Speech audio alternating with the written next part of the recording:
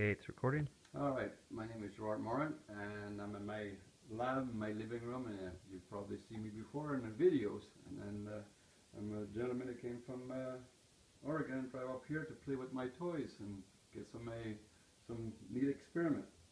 So what we're going to do, we're just going to walk through as before we're going to start it. So there's lots of wire here and lots of understand, but it's pretty simple.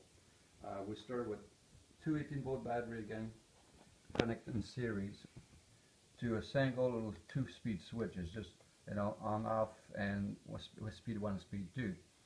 And then we move into a 24-volt DC volt is 24. The amperage, I'm not too sure, is very low amperage. That motor is very high quality. Now you'll see banks with magnet on it. The only reason I put that is it gave me an extra 20 some volts for free by putting magnets so my motor spin faster.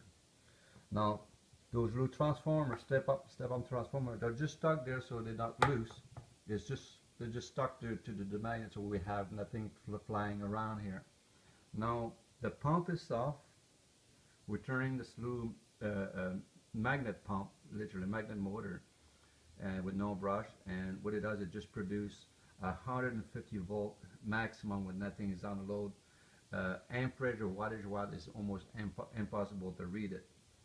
So we're going to connect that, as you see, to the low part of the step-up transformer, and then the second lead coming out of the transformer, on the same side of the transformer, it will be hooked up to a bunch of AD light and 2 ceramic caps.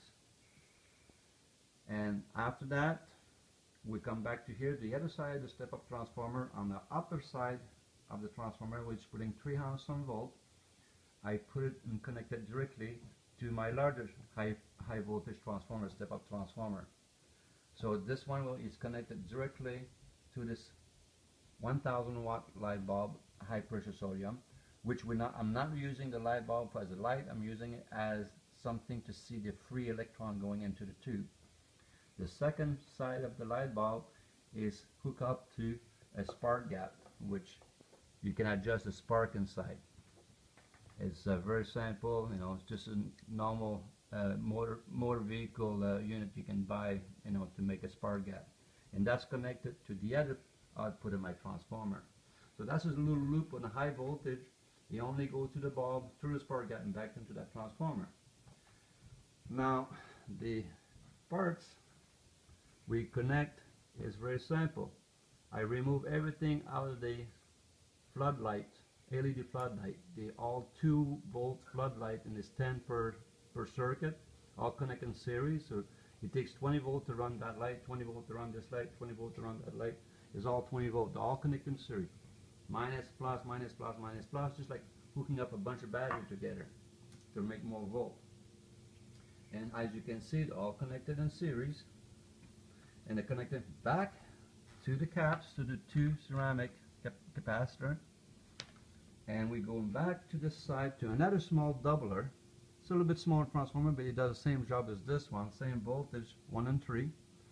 And we're feeding into the low end of the high end of the transformer, and we closing the loop on the other side of the transformer by just putting a jumper between the 2 transformers, and that goes back to the pump, to the second leg of the pump. So now our power goes like this, and to those goes through and back to the system and to the light bulb. And this one here runs only this big transformer, and it runs this spark gap and the big bulb. Now, I don't know if people, it's lots of wire up here, but we're going to do one step at a time. So I will disconnect the big transformer. So we're not running this here, and then we'll turn the machine on, and we'll see how much of those light will come up.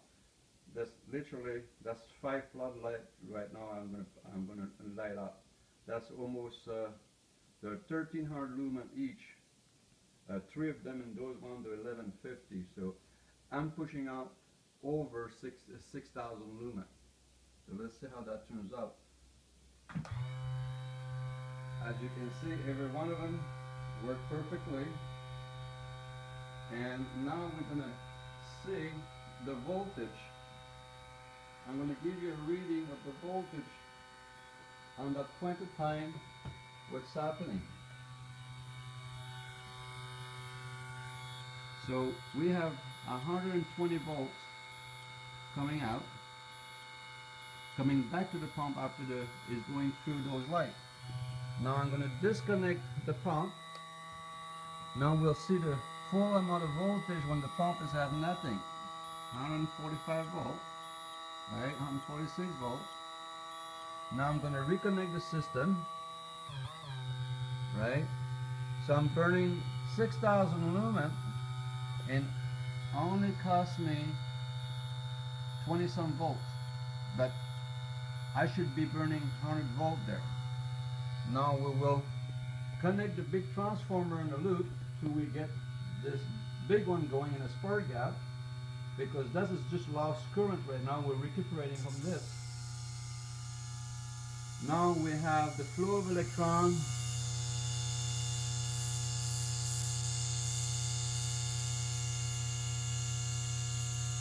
And let's see how much volt our pump is putting. 163. Now we're making more volt back to the pump than what the original pump does with nothing connect to it. Now where I'm getting all the extra electricity suddenly, I'm running 6,000 lumen. An experimental, so you can see a flow of electrons, a spark gap. A transformer uses about 30% of the juice just to run the cell. Another stepped-up transformer, we use another 40% where you put in to go through, and a doubler here. Whereas I'm adding all this energy and I'm getting more voltage into my pump to when I start with nothing connect to it. Now, if anybody can explain that, saying, those battery can produce all that here. I don't care what you do. You cannot produce all this here. I mean, we have limit here. But now I'm turning everything on, running, the light is on, everything is on, and believe me, the guy behind the camera is wondering what is happening here. But the biggest thing here is why that I'm getting 160 volts back to my pump when I'm running all this thing here. When the true voltage in my pump, I'm going to disconnect the pump. See, the true voltage in my output of my pump, maximum output, is 143, 144 volts. When I add all the load to my pump, I go up and I'm gaining 20 volts. Now I'm running all that and I'm getting an extra 2 volts to throw away yet. So if that's not called free energy, I don't know how you call that. So if you have any answer what I'm doing, contact this gentleman who's behind the camera, because it's just mind-boggling.